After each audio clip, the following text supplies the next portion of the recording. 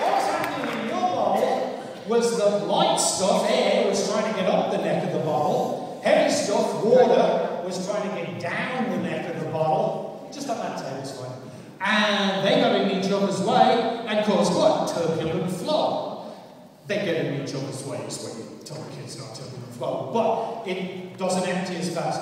What I did with my bottle was what? Use Newton's first law, which says that water's trying to go in a straight line, but it can't, so it gets pushed up against the sides. And you know, if you go around the car in a bend to relate it to what the kids know, you feel as though you're being thrown out. You're not really, the car's cutting in front of you, but that's what's going on. And I got a different version of this I wanted to show you. See, the water gurgling in the neck of the bottle, if you think about it, is kind of like what happens when you light something on fire, which of course is what I'm going to do right now. There we go.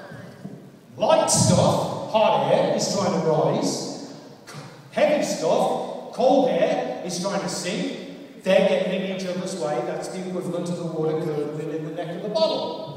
Now, what did I do? Put a spin on the bottle, and what happened? Heavy stuff went to the outside. Let's see if we can get the heavy stuff to go to the outside. There we go. And for once, I got an audience in front of me that's going to get another joke. Southern Hemisphere.